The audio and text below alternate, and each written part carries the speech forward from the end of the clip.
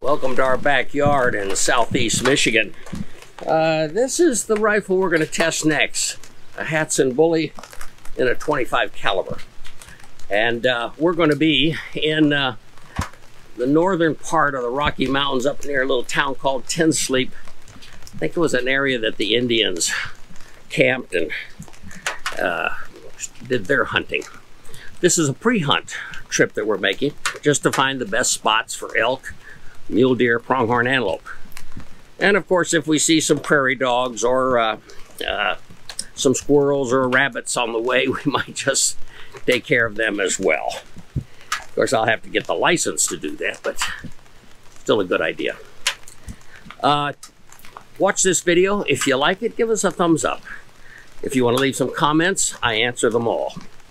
And if you want to subscribe, making sure you see the third video, then please do. And know that if you click onto a little picture off to the side with my face, you're going to access our whole library of over 50 videos. We've got them on accuracy, different air gun reviews, in case you don't care about the bully being reviewed in this one.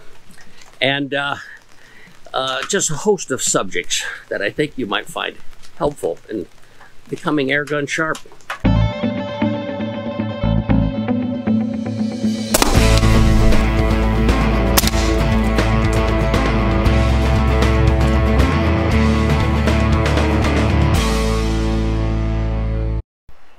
Well, we're up here at about 6,500 feet in the Bighorn Mountains, which is just an extension of the Rockies, heading into Wyoming and ultimately Montana. With me here is a gun I must think highly of because I own 3 of them. The 45 caliber was nice big holes about the size of your thumb in a target. I have the 357, and in this particular case, on this pre-hunt out into the Bighorns, I brought my 25 caliber, which is great for prairie dogs, etc., turkeys, squirrels, rabbits, you name it. Put my own scopes on guns. I like that. In this particular example, this is a center point. That's made by Crossman, I believe. This is a 3x12 44, and it's got the luminance sights in it, so you can see your game in the early morning and in the late afternoon. That's when the big ones come out, by the way. It's got the nice lever cocking tool. On all of my 25 caliber and higher, I put a Donnie FL moderator on the end. This happens to be the Sumo. I'll shoot it in a minute. You'll see just how nice and quiet it is. You have a cheek riser here, and I have to tell you, between the adjustments of where this scope is going to be, and that depends on how big this end of the scope is going to be, you're going to need probably some high mounts. Well, you also need a cheek riser. By pushing this button, we'll let this rise up and down and let you get to it. Now, some of the bad news is this thing weighs 10 pounds. And even with a sling, God bless slings, this thing can get to be heavy, particularly at high altitudes where that air is a little thinner. Well, I love this country. Allow me to use a little cheat sheet here on the different bullies so that you know what's out there, what's available, and what it does. Yes, it's available in that 17 caliber with the velocity being 1,550 feet per second, and the foot-pounds of energy at 45. And then there's the 22, shooting at 1,400 feet a second, and 75 foot-pounds of energy. The 25 caliber,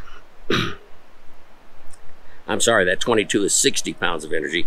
The 25 shoots at up to 1,200 feet per second. Now, I have to tell you, through this butt plate, you can change that power. And when you go up to the maximum powers of this bully gun with this 500cc tank, I couldn't get them accurate. It just has those pellets flying in all kinds of directions. You'd want to use the heaviest slug possible, I think, if I was to turn the power all the way up in this gun. But at 25 caliber, it'll go up to 1,200 feet a second. And that's where you get that 75 foot-pounds of energy. There's a 30 caliber model available. It fires at 1,070 feet a second. And it has 115 foot-pounds of energy. 115. 35 caliber, also referred to as a 9mm. Benjamin Crossman calls it a 357 Magnum, but it's really 35 caliber, and it shoots at 910 feet a second, 150 foot-pounds. And then there's the 45 caliber. I just got it, but I got it sighted in back in Michigan. 750 feet per second is the velocity, and the foot-pounds of energy are 290. So it doesn't have any trouble knocking something down.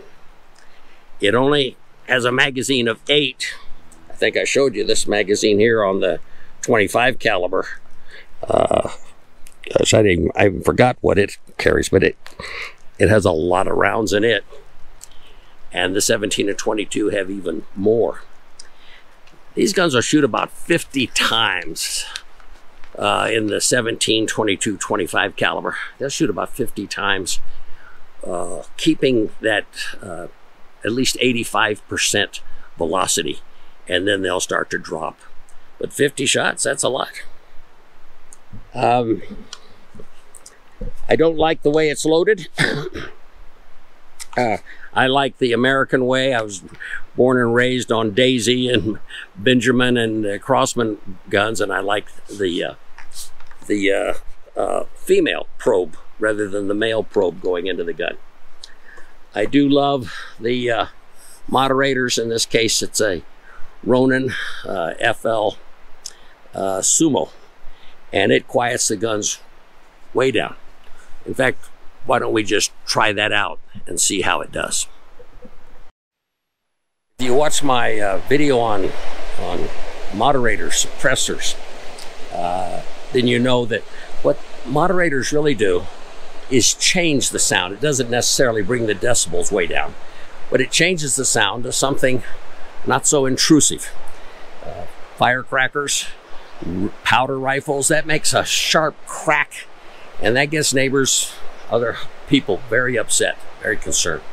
So to stay backyard friendly, a moderator changes that sound to a completely different funk type sound. Let me give you an example.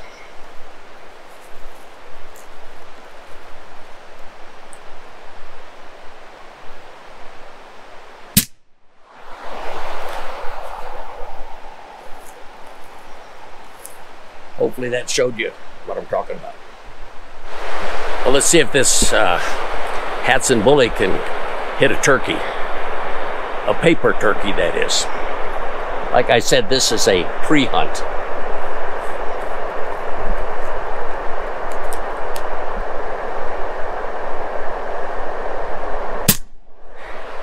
Well, let's see how well this turkey survived. Here's a shot that I did earlier with a Gammo 22. But here is the 25 caliber from the bully, aiming for that eye. Again, you see this this green mark here. That's where the brain of a turkey is, and I got that brain. Sometimes you can hit them in the neck, and it's a lucky shot, really, but it's in the center of the neck. Here are the bones, and once you hit that bone, that head flops over, and it's over. So those would be your two main shots for hunting turkey this fall.